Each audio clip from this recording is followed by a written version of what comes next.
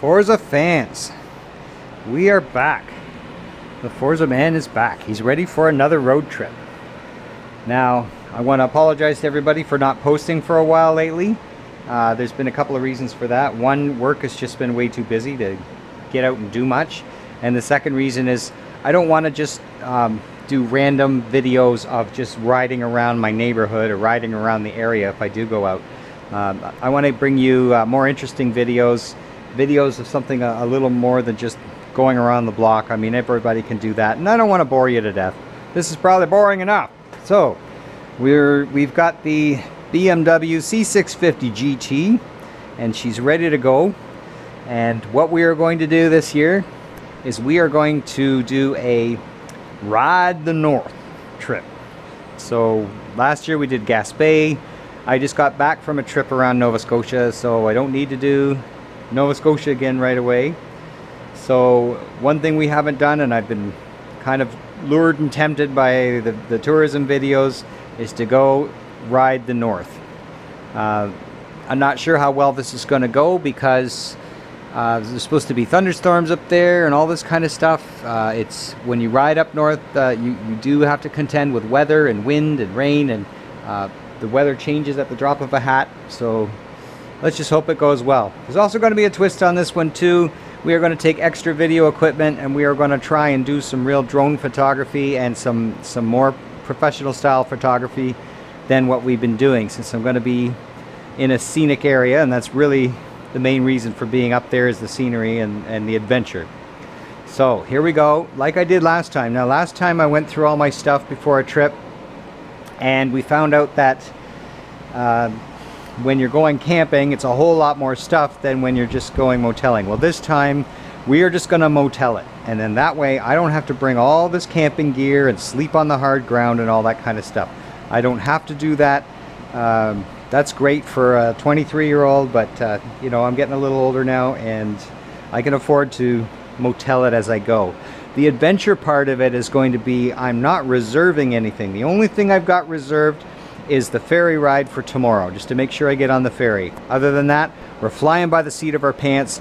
We're going where we go. We're going as far as we feel like going for the day, and that's the whole point.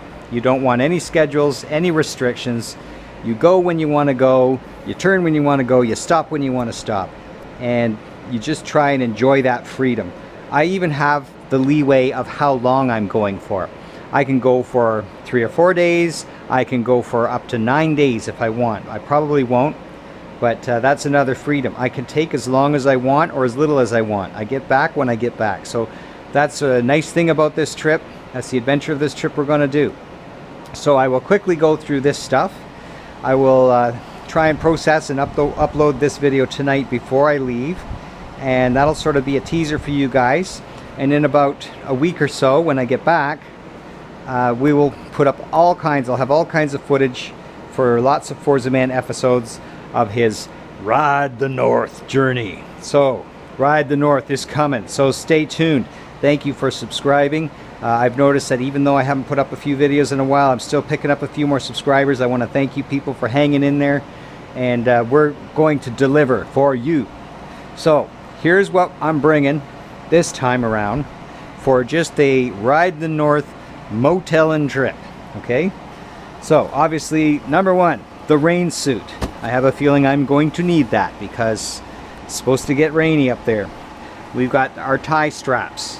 One thing I learned from previous trip with the tie straps is that before I was putting all the stuff on the back here with bungee cords, and sure, it looked all well and cool and secure when I was leaving, but what happened is the bungee cords get loose, the stuff jostles around as you're going over bumps and things, and there was a couple of times where the stuff actually fell off, and so it was a pain. And I found what works better is a solid cranking tie strap like that than to try and bungee cord your stuff on the seat, especially when I'm going to be carrying this expensive camper equipment. I don't want that bouncing down the highway. So we got some good tie straps. This is a bike cover, again preparing for the rain. I got a road map just in case GPS quits or all else fails. Never leave without a road map. Nice lock. This is in case I want to lock my bike somewhere, or I want to lock my helmet to the bike. I've got a couple of rags, and a couple of softer towels, which are good for wiping up bugs and things like that off the windshield. Our tire pressure gauge, and this time here's something new. I picked up this little air compressor, which I could plug into the bike. See, all the cords and everything are tucked into it. Plug that into the bike outlet, and you can pump up a tire if you get a flat. Of course, if you get a flat, you're going to need a repair kit. Now, this came in a great big box, the repair kit, but I had to downsize it to save room, so that's why this weird looking T-shaped thing. This is actually the tools for repairing a puncture. If you got a puncture in your tire, that's everything you need, that, and then that's kind of like the glue that goes with it. So if I get a flat, hopefully I'm prepared that I could actually fix it on the side of the road if it's not too bad of a gash. If it's just a nail or something like that, I may be able to keep going. Now we're just bringing a nice big towel because, like I said, I'm anticipating getting wet. Here's a chair just in case it's not pouring rain at some point and I want to sit somewhere for a bit, maybe for my droning and whatnot. In here I just have a few basic tools. I probably could bring more, but again, I'm trying to keep it minimal. Just a nut driver, flat screwdriver, Phillips screwdriver, and some pliers. I don't know. If I need more than that, then I'm calling CAA. Here we got a nice extra ultra bright flashlight. This is something new as well. I'm part of the BMW Motorists of America, and it also extends into Canada, and this is the 2018 Anonymous book. If you ever need help from anybody in your area, there's phone numbers of people that have signed up to help any guy on a bike that needs help or needs a place to camp or anything like that, wants to hook up with somebody. The numbers are in there, and that's only available to members. So that's why they call it the Anonymous book. It's not just for anybody to call them. It's only BMW MOA members. I'm bringing, of course, this is a mixture of windshield cleaner, like glass cleaner, and some of that bug juice that you get for getting the bugs off your windshield. I kind of mix the two together. That should work pretty good. A neck sock, just in case it gets a little cold and wet. I'm hoping I don't have to use it. First aid kit. There's some bug repellent in case I do stop somewhere and do some droning or some photography. I'm going to need to keep the bugs off my head. I'm not bringing camping stuff, and I'm not bringing food, but what I want to do is just to be able to pull over at some rest stop somewhere, or when I'm droning or something like that, I'd like to be able to at least just make myself a cup of tea.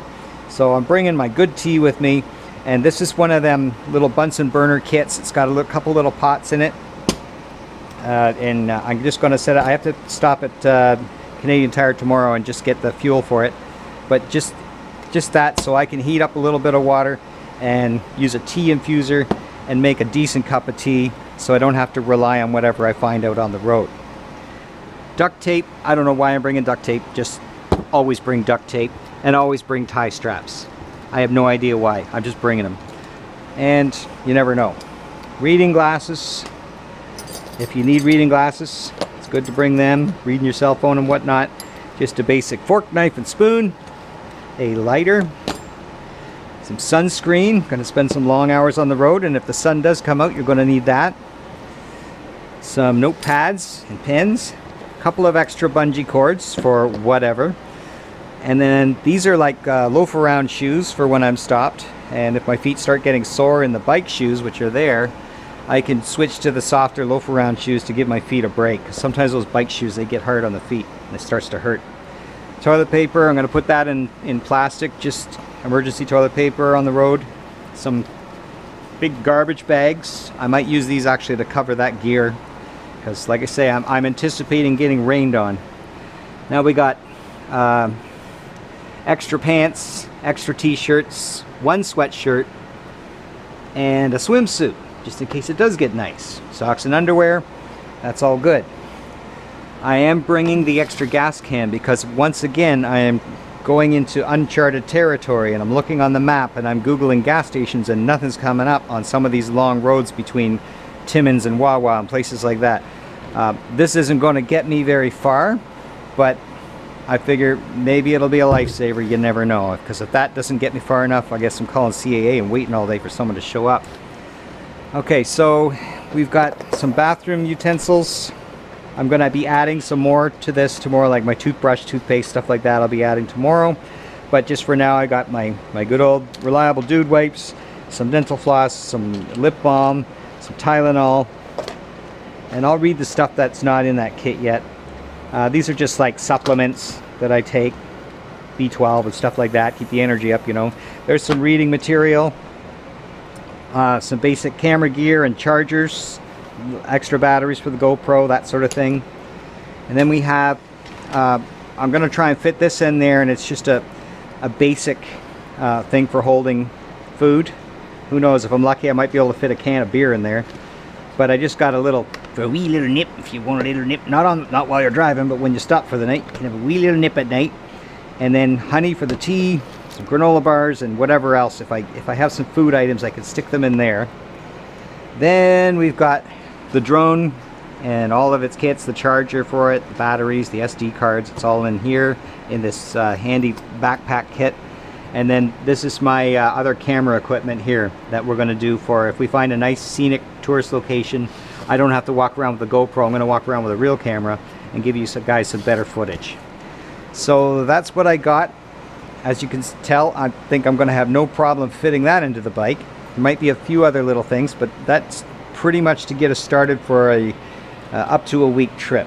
So it's going to go under the seat and of course into the top case. So we'll get that all packed up and I'll show you what that looks like, and then we'll upload that later. Now if I look at my list, I've highlighted some things that I haven't included yet. I'm going to bring some juice, some bread, some margarine, some milk. Like I said, not a lot of groceries, just enough for a snack on the side of the road. Peanut butter, some bottles of water, the tea and stuff like that. Toothbrush, toothpaste. Just want to make sure I don't forget my cell phone and my charger for the cell phone and the watch. Other than that, I think we're good to go, and hopefully we will ride the north, and then we will experience what no other man has experienced on a bike before, is riding the great north. And I'll show you how it turns out. This is Forza Man, signing out.